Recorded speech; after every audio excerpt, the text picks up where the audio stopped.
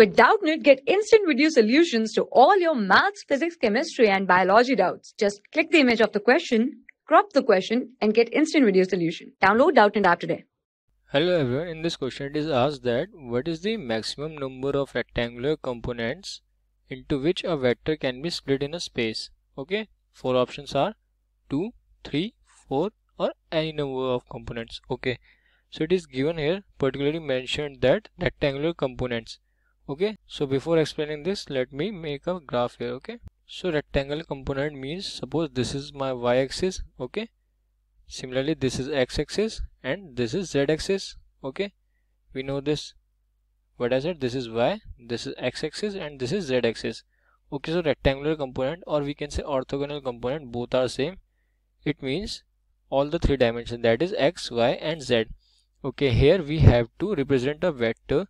So if I represent a vector in this space, suppose like this. Okay, this is my vector and it is given in the question that it is vector A.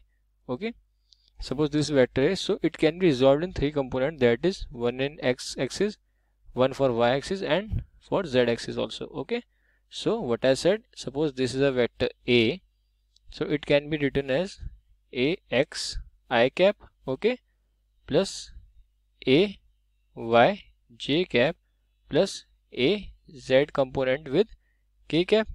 Okay, this is the general form of writing a vector. Here I am having I cap, this represent x-axis, j cap which represent y-axis and k cap which represent z-axis. So it is clearly visible that it can be resolved in three components. So option 2 is correct. Thank you. For class 6 to 12, IIT JEE and NEET level. Trusted by more than 5 crore students. Download Doubtnut app today.